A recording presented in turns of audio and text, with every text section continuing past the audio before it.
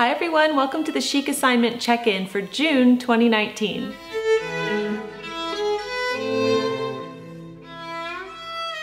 Welcome back to the Daily Connoisseur. I've been enjoying the Chic Assignment so much and checking in with you online. Many of you have sent your assignments to me via the hashtag The Chic Assignment, and I've really enjoyed it. So let's jump in and talk about the four things. We have Bolero by Maurice Ravel. We have Shakespearean sonnets, dining al fresco, and we also have drinking more water. So let's get right to it. Okay, Bolero was a big hit. I wasn't sure how it would be received because it is a longer piece, but many of you already knew this piece anyway because it is so famous. And I love Bolero. I have always loved it. I heard it as a child, and it's just a fantastic piece to be productive to. It's that beat, you know, that steady beat that goes on for 17 minutes. You feel like a soldier, and whatever task you're doing, you just carry on. And how many of you had Bolero in your head at some point this month? So I just had it in my head almost every day. I couldn't get it out of my head. So yes, the performance conducted by Gustavo Dudamel was wonderful, and I know many of you enjoyed it. I'm going to leave a few more down below if you're interested in checking out more of it. There's a really interesting video of the London Symphony Orchestra performing Bolero, conducted by Valery Gergiev, and I'm sure I'm pronouncing his name wrong, so apologies for that. But he is conducting with a toothpick. And I saw it and I was like, is he conducting with a toothpick? And I'm not sure what the drama is behind this, but I think he was responding to his critics who said he was too flamboyant of a conductor, and to prove that he could conduct Bolero with a toothpick. So that is quite interesting. And it is a beautiful rendition. Unfortunately, if you watch this on YouTube, they have an ad come up in the worst place, like right at the climax near the end, and it's really annoying. So that's why I didn't initially recommend that video, because I didn't want you to have that negative experience there with the advertisement. But anyway, that's worth looking at. I'm also going to link a flash mob of Bolero below, and that one has like 14 million views. But basically a drummer goes out into the middle of a busy square and he starts playing the beat, and then slowly the clarinets and the oboe and everybody comes in, and then the song is finished, and it's really cool. So I will leave that link below too. That would be something neat to show to your children. I think that they would enjoy that flash mob there. I just wanted to read quickly about Maurice Ravel, because I didn't know anything about him. So I'm just gonna share a little bit about him. This is from his biography on Wikipedia. It says, Joseph Maurice Ravel, he was born on March 7th, 1875, and he died December 28th, 1937.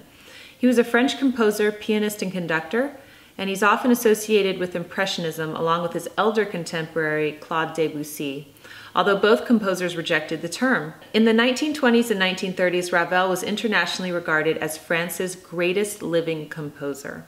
Okay, so he has a very interesting life, and I could leave his biography linked below. So let's talk about Bolero. It's a one-movement orchestral piece by the French composer Maurice Ravel, originally composed as a ballet commissioned by Russian actress and dancer Ida Rubinstein. The piece, which premiered in 1928, is Ravel's most famous musical composition. So it debuted 1928, so that's, you know, not too long ago. It's just so good, you know, it's just, I love Bolero. And many of you were writing below about, you know, what you remember Bolero from, which is pretty cool. Okay, let's move on to the Shakespearean sonnet. So I chose a very famous sonnet for you, and I'm going to enjoy reading this. You have to forgive me because I am suffering from a sinus infection right now. So my reading is not as good as it normally will be. But I'm going to read for you Sonnet 18 by William Shakespeare. Shall I compare thee to a summer's day? Thou art more lovely and more temperate. Rough winds do shake the darling buds of May. Summer's lease hath all too short a date. Sometime too hot the eye of heaven shines, and often is his gold complexion dimmed, and every fair from fair sometimes declines, by chance or nature's changing course untrimmed. But thy eternal summer shall not fade, nor lose possession of that fair thou oust, nor shall death brag thou wanderest in his shade, when in eternal lines in time thou growst. So long as men can breathe or eyes can see, so long lives this, and this gives life to thee. So I've always loved that sonnet. Shakespeare starts off and he's writing, and the person who's speaking says, presumably to a fair maiden, shall I compare thee to a summer's day? And then he goes about and does compare her to a summer's day, and favorably. And it's just absolutely beautiful. So the two famous lines from that are, shall I compare thee to a summer's day? And also the other one that I've always heard is, summer's lease hath all too short a date. Summer goes by too quickly. So there is some interesting commentary on this one, but I believe that this is the most famous sonnet. And so when you go into Google and you type in Shakespearean sonnet or Shakespeare sonnet, and you don't type the number, you kind of hover, it lists the most searched for ones, and this is the most searched for sonnet. I hope you enjoyed listening to that, and I would love to know which Shakespearean sonnet you picked for the Chic assignment this month. Okay, dining al fresco. So it's been rather hot here. So what I've been doing is having breakfast al fresco, and I have shot a breakfast of the week video that you are going to see this week. And so you'll notice that a few of the days I am having breakfast outside, and I've really enjoyed that. It's quite overcast here in the morning, so it's very pleasant to eat outside and dine al fresco. I love dining out in, in the garden, and I just think it's so wonderful to do. My friend Hillary from Old World Home, she does the Chic assignments, and my friend Nikki Moreno does them as well. And so they were sending me pictures of their dining al fresco, and I just thought that that was so cool. So I love when people share that with me. So here's something that's really funny. I was confused. I thought, is al fresco 2 words, al and then fresco? Or is it 1 word, al fresco? Because people say it both ways, and I found it both ways. So if you could clarify that confusion down below, that would be great.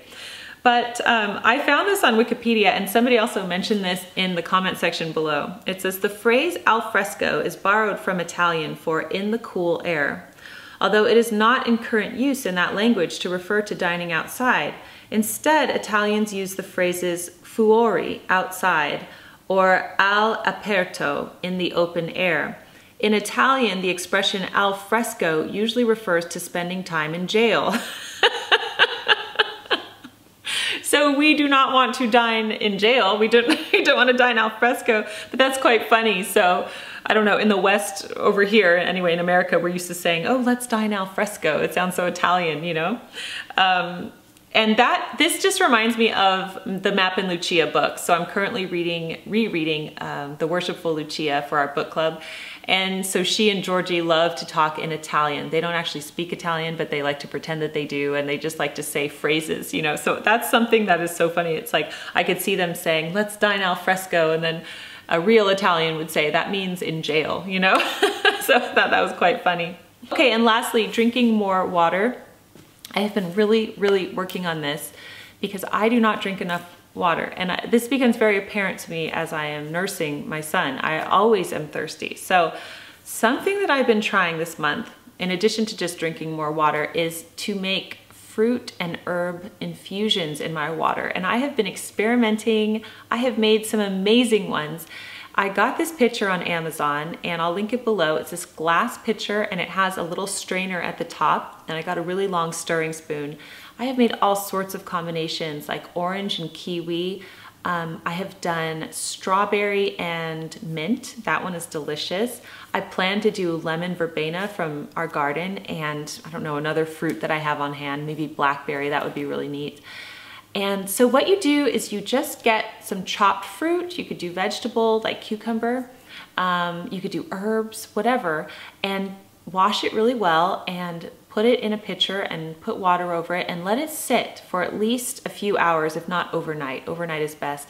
And then when I wake up in the morning, I pour myself a beautiful glass of this fruit-infused water, and it tastes so good. It tastes amazing, and there's no calories to it, and it doesn't have any, bad effects like drinking soda or, a sweet tea or something like that. So I have just really been enjoying that, and that has been helping me to drink more water. I would love to know your tips on drinking more water and how that went for you. I just want to thank you so much for doing the Chic assignment with me. I enjoy this very much, and it's my favorite series here on the channel. Please share this video with any friends you know who would enjoy some more culture and community like this in their life. Also, I have a really exciting announcement, and I will formally announce this next week, but you will get the sneak peek here if you stayed this long on the video. My next book, Connoisseur Kids, Etiquette, Manners, and Living Well for Parents and Their Little Ones, is available for pre-order. It's going to be coming out September 10th from Chronicle Books, and I am so pleased. It is the most beautiful book, and I just love it so much, so I can't wait for you to read that with your children. Also, another exciting announcement is that I have a new author website, so definitely go over there. I will leave it linked below and check it out. Check out all the new things that are on it and everything about Connoisseur Kids.